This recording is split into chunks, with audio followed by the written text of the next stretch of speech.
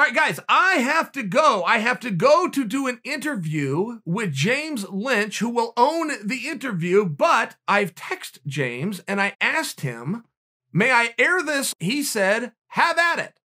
So I'm going nowhere except to connect with James Lynch. He will be steering the ship and I will be his humble guest. Enjoy.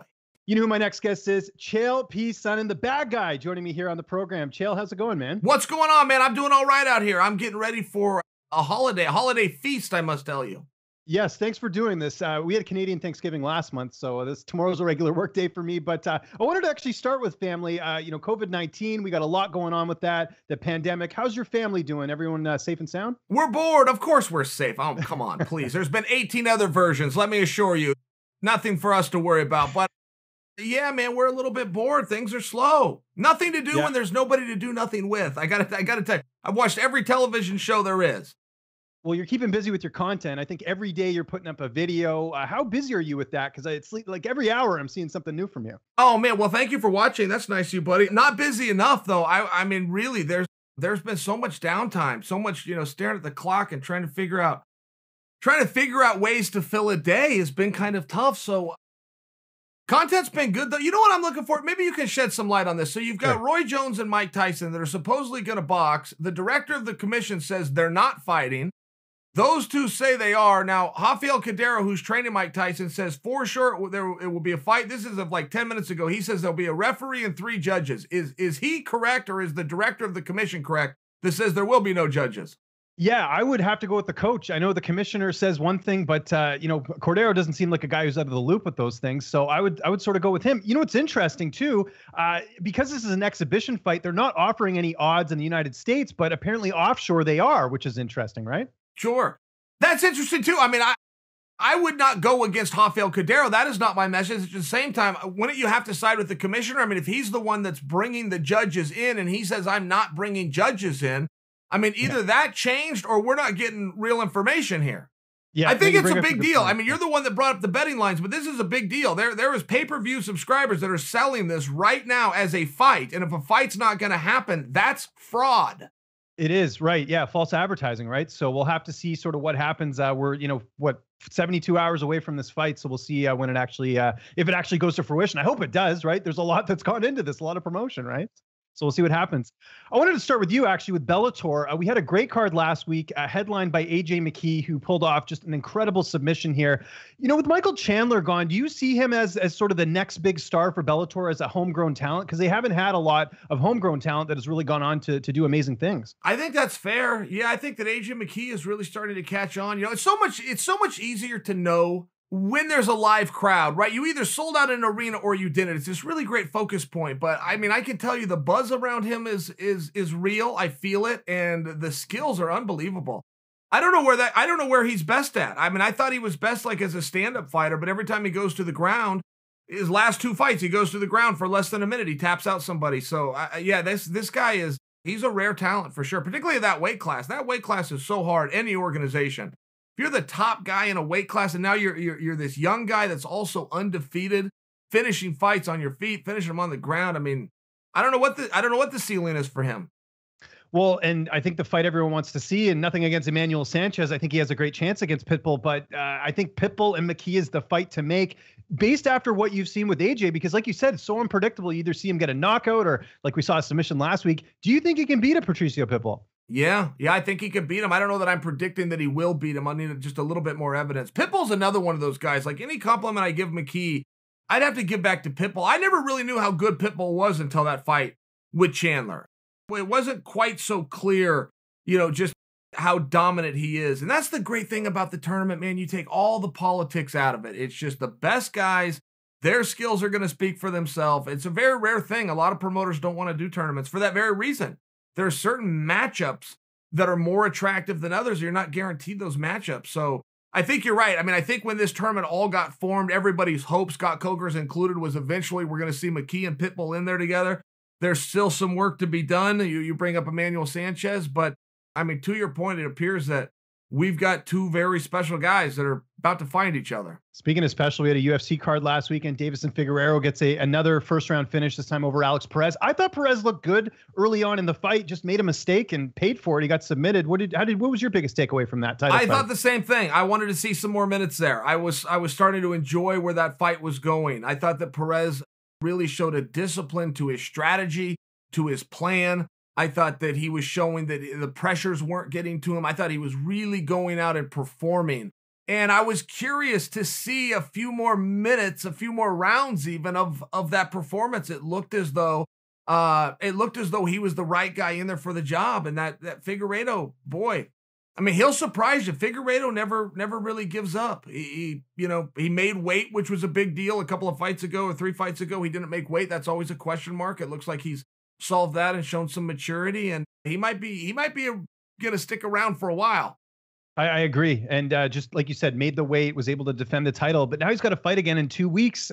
Just as someone who fought yourself, do you think he can make the weight again in such a short period of time? Because that's pretty tough on the body, having to go back and cut that weight one more time. I would assume it would be helpful. I would assume, to not ever get out of camp, as they say, or to let your weight go or get away from the gym. I would assume the consistency would add to the fact that, yes, he would make weight. It's generally those guys that have been out for a period of time, whether that's the traditional 3 to 4 months or they dealt with an injury. It's generally that type that, in a broad stroke, has more of the weight issues. I would think the weight would be the one thing. Weight and conditioning would be one thing that a quick turnaround really is helpful with.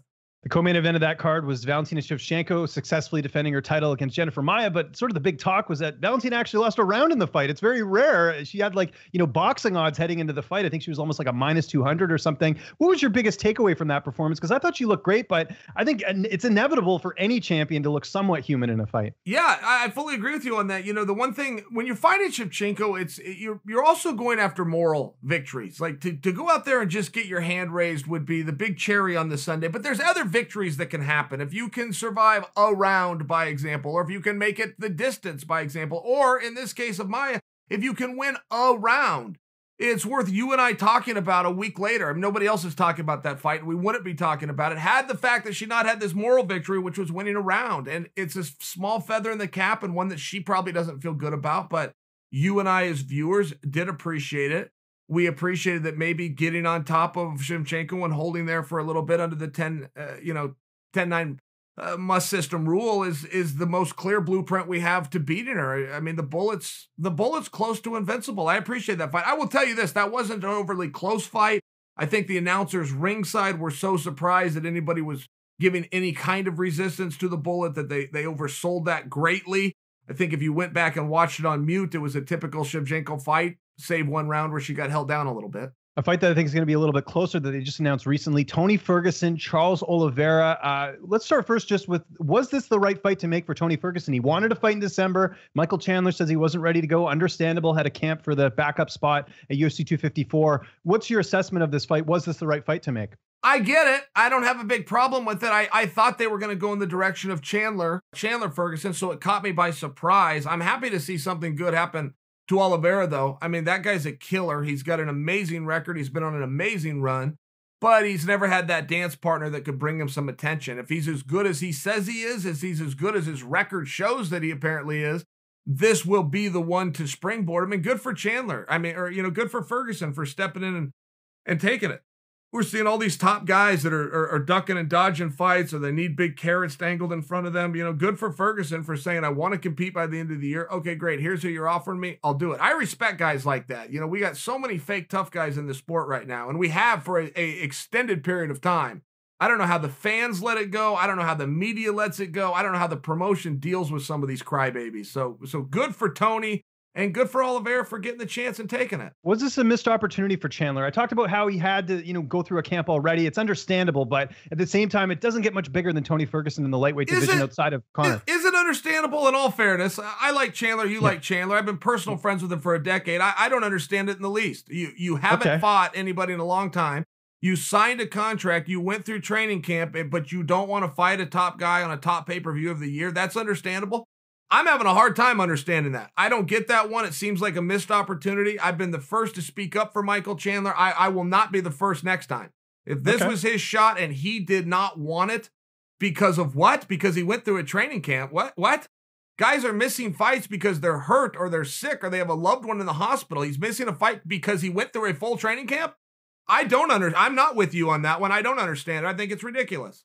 Okay. No, I like the honesty on that one. Where does this leave Chandler? I'd like to hear your standpoint. Wait a minute. You said okay, that it was fair enough. You're right. I understandable. skipped over it. Okay. You said it was understandable. What part of that are you understanding about? What part of a guy getting a new beautiful contract being launched into a top spot and not wanting to go do the heavy lifting? What part of that did you understand? I have a bit of empathy for Chandler in the sense that he had a training camp and he was on Fight Island. If this was in Vegas, maybe a different story, but I do see your side as well, where it's like, you know what, you got to take the fights you can get. I guess from my perspective, it's like, I don't know what it's like to go through a full camp, so I don't fully understand as much as say you do or someone else does. If you're telling me, hey, you should reset it and go back in, I'll take your word for it, Chael. I'm not going to argue with that, but in general, I just sort of looked at this as it's a little bit understandable, but on the marketing side, absolutely. Of course, you're not going to get much bigger than Ferguson, because who's he going to fight now? Dan Hooker? Maybe Ali Quinta. I don't know who else is in that top 5 that doesn't have a dance partner right now. Maybe Paul Felder. You're not going to get a bigger fight than Tony. Tony is still a big draw. People love this guy. And if you even suggest that Tony's going to lose this fight, I've seen it in the YouTube comments. People go nuts. This guy has a huge fan base, and that's a missed opportunity, but it's Charles Oliveira's gain as a result. Sure. So. No, I agree with you, because I think it does have the question, well, then what does Chandler do, right? If we know that Poirier and Conor are tied up, and we're led to believe that Khabib is not coming back, and I don't think we thought that Chandler was going to draw right into Khabib anyway. I don't know what other pieces are on the board. Does he stick around and wait for a Gaethje, or I'm open to all of those ideas, but it does put you in a little bit tougher spot, at least in my estimation. Or does he go back and he's a backup fighter? Don't forget, he was a backup fighter for the Gaethje Khabib fight. And now we've got Poirier Conor, which is a massive fight. It would seem that you'd want a backup fighter for that. Do you bring him back in for that? I don't know. I wouldn't have a problem with it, but then are we going to be stuck with the same excuse if that doesn't come about, of which I had a training camp? You say you don't understand a training camp. Let me break it down for you. A guy sets X amount of time aside, and he works hard during those days. Who gives a? So what? All of your viewers that are worth their salt get up every day and work hard. So a guy set 8 weeks aside and he worked extra hard. I don't know, man. I was disappointed, and I'm still disappointed, and I'm not with you. I don't understand. Well, I'll tell you something. I disagree with you. I don't think Chandler is the backup to Poirier and McGregor, because if Poirier's out, there's no way McGregor takes that fight, especially without a title on the line. I just don't see him. I know Conor's an I'll fight anyone anytime, but he's also a businessman, and a Michael Chandler is not as big of a deal as a Poirier, in my opinion, but especially a guy he already has a win over. So I think if Chandler does fight again, it's going to be against a fresh opponent. I don't think they'll give him another backup opportunity, but we'll see what happens, Chael. Maybe when we do see what happens, I'll shoot you a text and we can. Hey, you're springing all sorts of news on me. You just said Conor was a businessman. I would love, please put me in contact with his secretary. Tell me where his office is so I can pull up. Let me know who his investors were and what capital he ever raised. That's news to me that Conor's doing business. I didn't know that either. You're teaching me a lot today. Yeah. Exactly. We're understandable why a fighter won't fight, and we understand a guy that's never signed the front of a paycheck is doing business. You're teaching me something. I got to tell you. Oh, that's good. Good to hear. Back to Ferguson. Generally, when you're a businessman, okay, you sign the front of a paycheck. Conor signs the back of paycheck. But if you're telling me he's a businessman, my mind is now blown, James. I got to tell you.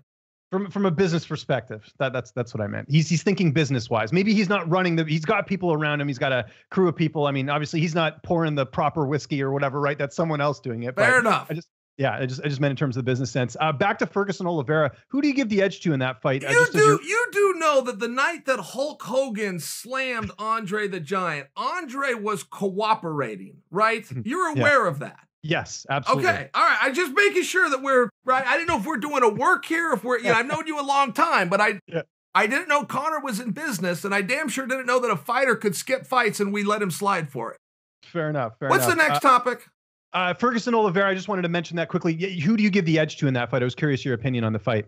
I would give it to Tony, but that's largely because of what you see, right? I mean, we see Tony go out there and we see him beat up a lot of people. We hear that Oliveira did. I mean, he just didn't have the same amount of eyes on him. If you go look at his record, you want to look at who's hungrier. I think that's a very debatable topic. I would imagine that Oliveira is a pretty hungry guy right now. You have a lot of intangibles in that, such as pressure. I mean, he's never been given a fight this high profile. Is that going to be a springboard? For a lot of guys, it is. We only know in hindsight. For a lot of guys, that's a real springboard. And for some other guys, boy, they underperform. And one thing that I think we have seen with Tony is consistency. You know, even in his fight with Gaethje, and I realized that was a very one-sided fight, but it wasn't one-sided because Tony shut down. He kept getting beat to the punch. He was trying the whole time. He was pushing through all the way to that fight was called off. He never once fell down and balled up or wanted it called off. I think Tony's a great competitor. And I see the same from Oliveira, but I offer for you that would be the question mark. How is he going to deal with so much attention on him? It's something new. He might love it, but he might not. Khamzat Chimaev, we've got to talk about him. He's fighting on December 19th. There's a lot of hype around this guy. I can't remember someone in the UFC that's had 3 fights and gets to fight the number 3 ranked guy. I know the rankings are a bit, arbitrary in terms of some of the matchmaking, but I actually think this makes a lot of sense because Leon Edwards is about as cold as you get right now. He hasn't fought since last July. He needs that to get that momentum back, and why not do that against a guy who's only got 9 fights? What's your take on that, on the matchmaking here with Chimaev and Edwards? I'm into the whole thing. And I mean, again, you and I are shining up Chimaev, but it's the opposite of what you gave Chandler a pass for. Chimaev went through these training camps as well, but he went through the training camp so that he could go out and fight somebody. And he's offering to fight guys at 2 different weight classes and not offering an excuse in between. Chimaev will greatly let me down if he ever gets up in the loft and pulls a ladder up behind him. I mean, we see many guys that we get behind and all of a sudden they don't do what it was that made us support them in the first place. I don't predict for you that he will do that, but if he eventually does capture one of these championships and all of a sudden starts talking like the rest of these phonies about this guy doesn't deserve it or I won't give him the opportunity, forgetting that at one point he didn't deserve it and at one point he was given an opportunity.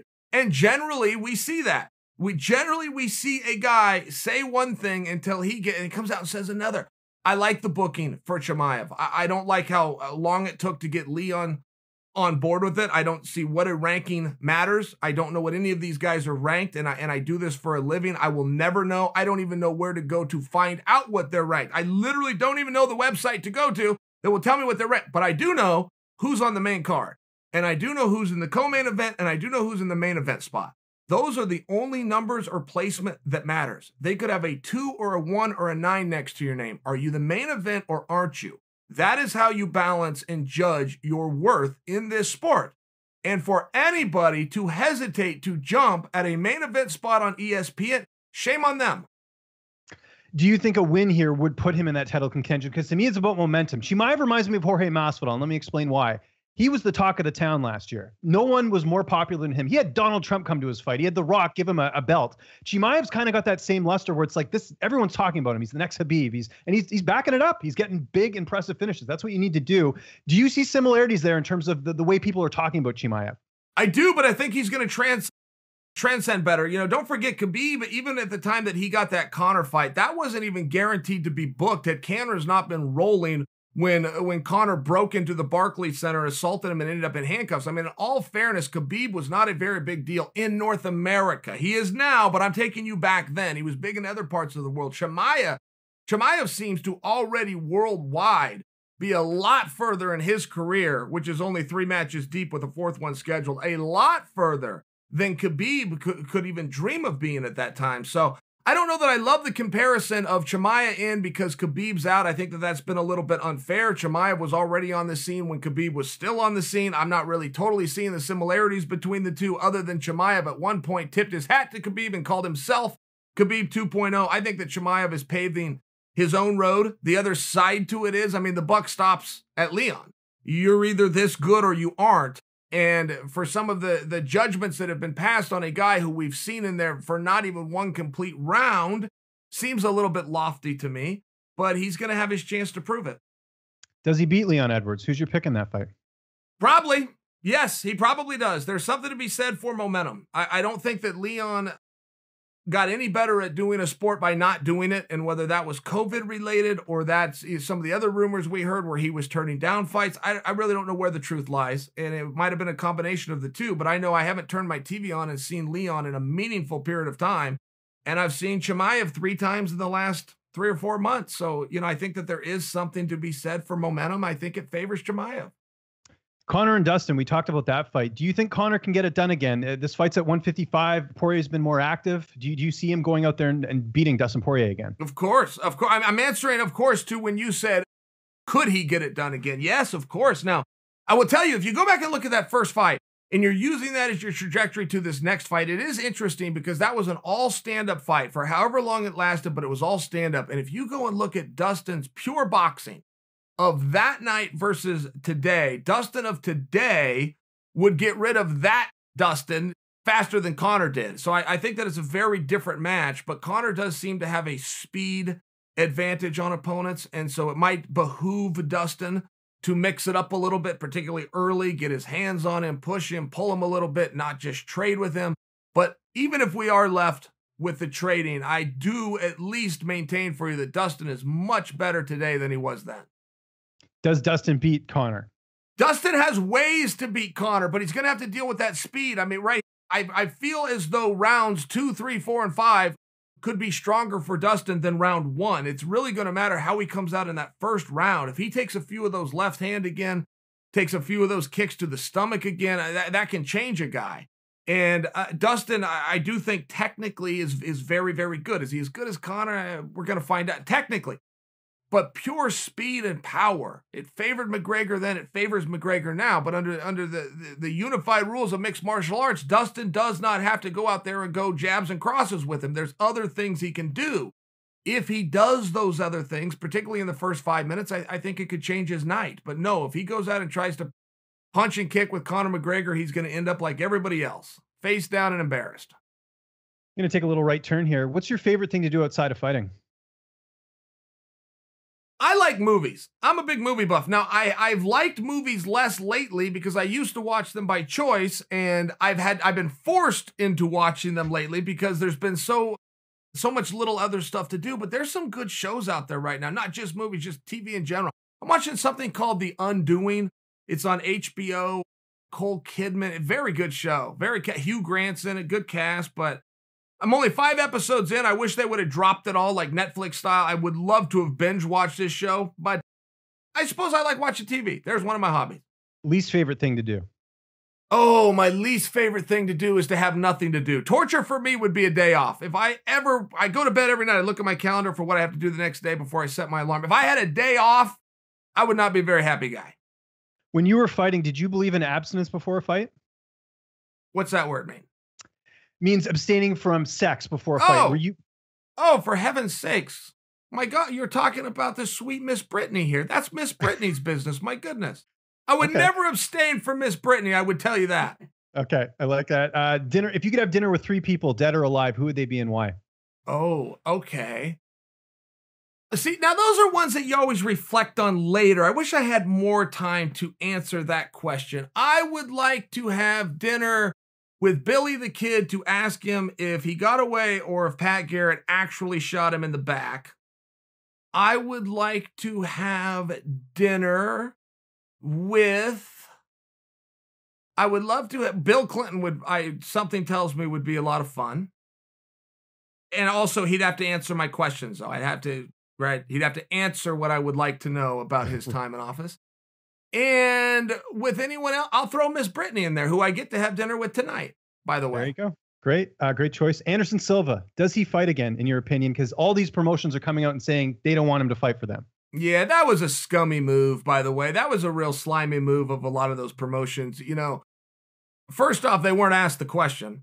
So they took a shot at a guy who they would have loved to have had at a period of time, who didn't want to come over there, made his decision, hung his hat somewhere else, and are now looking to get some cheap heat, make themselves look as though they're above Anderson by refusing a guy who hasn't even offered his service to. I mean, it was a little bit of a slimy move, not to mention it was cold-hearted. To say you don't want to go, it's just a mean thing to do.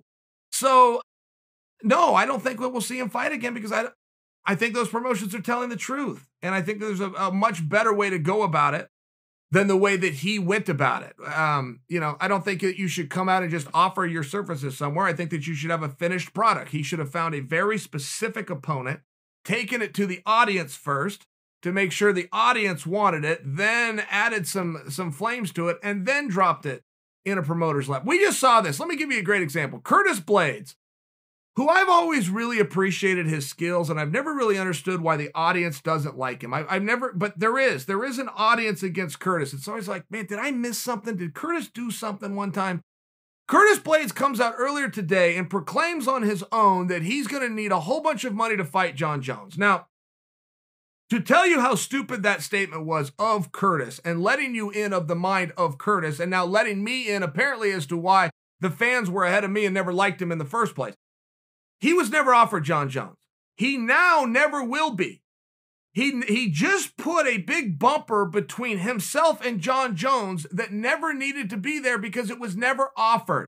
He could have come out and said, I'm the one to stop Jon. I'm the whole reason Jon hasn't committed. I'm the one they offered Jon to, which is why Jon never speaks about it. He could have done all sorts of things to add some level of anticipation to then get himself the offer. Instead, he steps in front of the promotion and the offer before it's even presented to him by saying, I'm going to need a whole bunch of money, the one thing that the guy writing the check doesn't want to do. So he literally stops himself from getting any kind of traction or momentum to a fight of which could be the future champion of the world in Jon Jones before it's even discussed because he's that stupid. And I sit back. I don't know why people don't like Curtis. Now I know why people don't like Curtis. Yeah, no, I totally agree. He misplayed that completely. You never call your future in terms of saying, I don't want to fight. That's not how you get fights made. So we're in agreement with that there. Speaking of Jon Jones, do you see him coming back down to 205 and fighting Adesanya? Do you know if the FBI gets a group of people together, a group of suspects, do you know how they will determine which one of those suspects is guilty? How? By whichever one offers their alibi before they're asked it. The guy that reaches in his pocket and pulls out a receipt and throws it on the counter and goes, I couldn't have been it. I was at Best Buy. Look, it's timestamp. Boom, we got our guy. Why would you offer an alibi before we asked you for the alibi? I mean, this is just how the feds look at it. I only bring that to you because essentially this is what Curtis Blades has done. Any kind of topic or conversation or discussion, he doesn't even need to get in there and fight Jon Jones. Just take the headlines. Let you and I come out and tell the masses why that match would be interesting. Let us begin to tell the story. Curtis stopped us from even doing that. He came out and put a fictional dollar figure on a fictional fight, not to mention looking like a coward doing it. I've never thought that Curtis Blades is a chicken. He went out and fought Ngannou and then begged to fight Ngannou again and is currently begging to fight him a third time. I mean, Curtis Blades shows some real vigor. He's now publicly refusing a fictional fight that was never offered to him from a 205-pounder. Now, not only is he dumb, he's a chicken. Two things I never thought of Curtis Blades. I would have defended Curtis. I have defended Curtis. I can't do either now because he's turned down a shrimp in a fictional fight that people don't want to pay to see in the first place, which is why it was never offered to him. If anybody wanted to see the fight, it would have been offered to him. No one wants to see it, which is why it wasn't offered, and he wants make-believe money? Come on, man. Don't disagree with that. You mentioned Jon Jones there. Israel Adesanya is moving up to fight Jan Blachowicz. Aside from being the double champ, I think it's his way of trying to get the Jon Jones fight. Do you think Jones comes down and fights him at that weight class because he's bulking up to heavyweight? Doesn't look like that's going to be the case. Yeah, it's tough to say. I take Jon Jones at his word when he told us the only thing I care about in my next fight is that I get a bunch of money for it. I take him at his word, and we can like that or not like that. But if we're just trying to deduce, I think he's serious. I think he even proved that by walking away from a title. And it does appear that he's trying to bulk up and go to heavyweight. Good for him. I see that play. I see the parody. As a fan, it has me very intrigued.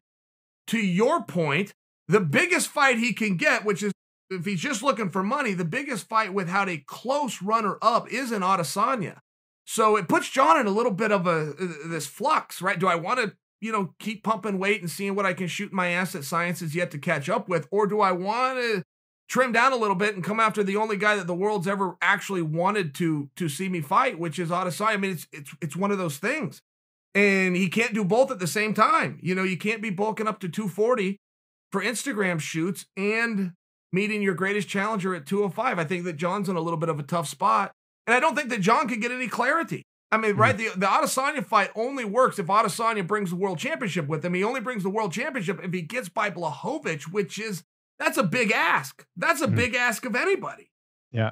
No, I agree. We'll see what happens. And don't ask Curtis Blades to fight Blachowicz. He'll do it, but he's going to need a whole bunch of money, James. So don't even think about asking him that.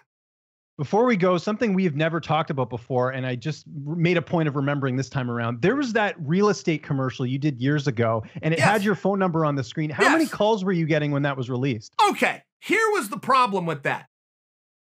It got put on SureDog. So the kids on the forum on SureDog, and so I started responding to them. Like, it was mainly by text message, and so I was responding to them, and then they just started being nasty. They started being very mean about, and I couldn't figure out where they got the number in the first place.